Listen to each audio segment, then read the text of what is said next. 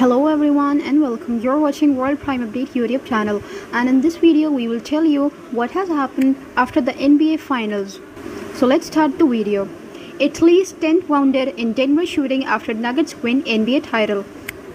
At least 10 people were wounded in a mass shooting early Tuesday in Denver, in an area where basketball fans had been celebrating the Nuggets' first NBA title win, police said.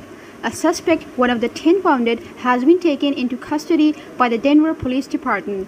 Police believe multiple shots were fired in a dispute between several people roughly a mile from Ball Arena, where the Nuggets defeated the Miami Heat in Game 5 of the NBA Finals on Monday night. The shooting happened at around 12:30 a.m. local time, about 3.5 hours after the game, and 3 of the wounded were in critical condition, police said in a statement.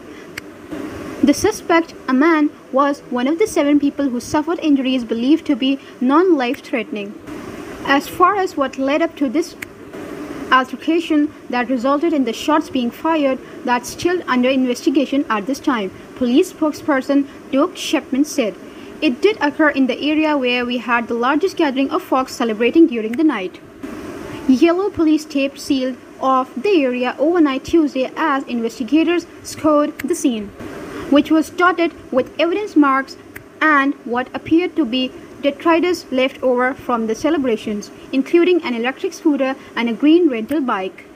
A small crowd was in the area at the time of the shooting, Shepman said, but had diminished quite a bit at that point. Shepman said the shooting was in a spot where a lot of people might have come out of bars after the game. 8 people were hospitalized at Denver Health Medical Center, 1 in critical condition, 1 in fair, and 6 in good condition. Shepman said police had beefed up their presence in the area in advance of the celebration. We had a lot of officers in that immediate area of 20th and the Market when the shooting occurred, which is why the response to it was so quick, he said. The city has set a celebratory parade in downtown Denver for Thursday morning. Information from the Associated Press and Reuters was used in this report. So this was the latest updates from us to you. For more content and updates, stay tuned to our channel. Until the next time, thank you.